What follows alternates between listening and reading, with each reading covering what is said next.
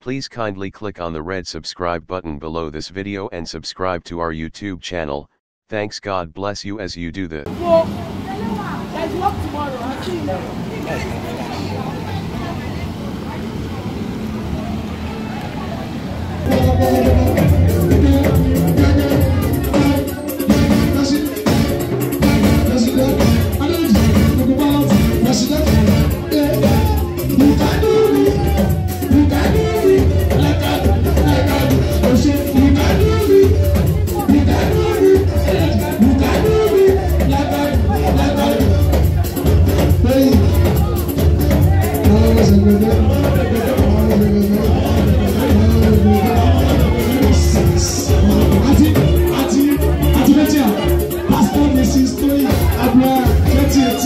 She don't know pastor.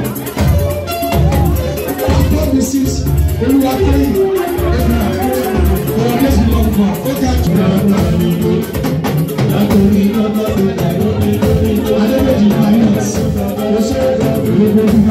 Thank you so much for watching our videos, and importantly, you need to subscribe because we drop videos almost every day. Any events going on in Nigeria, Gua TV is always the first to get there. So you just need to subscribe, unless you'll be missing out. And how to subscribe? There's a circle here written Gua TV. Click on it, you see a subscribe button. Click on the subscribe button. That's all. And if any event just take place or you heard something, just go on YouTube, search for Gua TV. You see the. And if you have a big show coming up, any event, you can call us.